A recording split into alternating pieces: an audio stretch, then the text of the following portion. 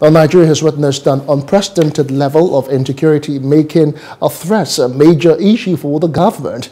And this is gap in huge allocations from the annual national budget.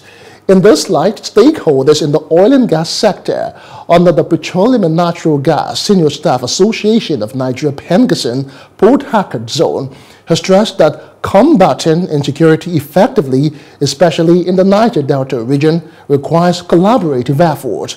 This was at the one-week security awareness program in Port Harcourt. Details in this report. Security threats in Nigeria have become almost a daily occurrence. Individuals and groups are saying enough is enough. That's the reason for this security awareness program. And at this event, Pengassin is asking the police and other security outfits to rise to the occasion. Chairman of the association in Port Harcourt, Peter Onita, believes that in order to have a safer work environment, there is the need to evolve a safe business atmosphere.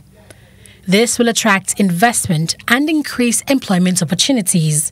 And this is not unachievable if all security agencies in the country have all hands on deck.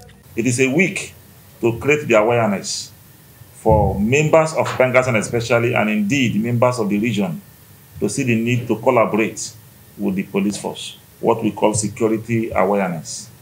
It's an awareness as Pengassin contribution to also appreciate what the police, the SSS, the other security parastatals are doing. Talk about community policing. It is not that we have to go and form a social and name the community police, but it's interaction, the cooperation, collaboration between the police and other stakeholders.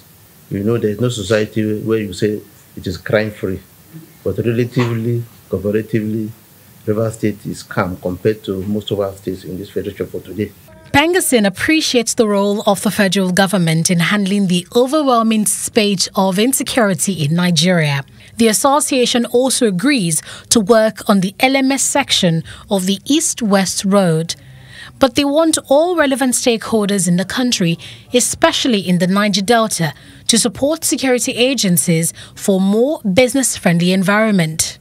We want to use this medium to encourage Nigerians that the security situation needs the effort of everybody. Security can no longer be in the hands of security alone. It's going to be a collective effort of all of us.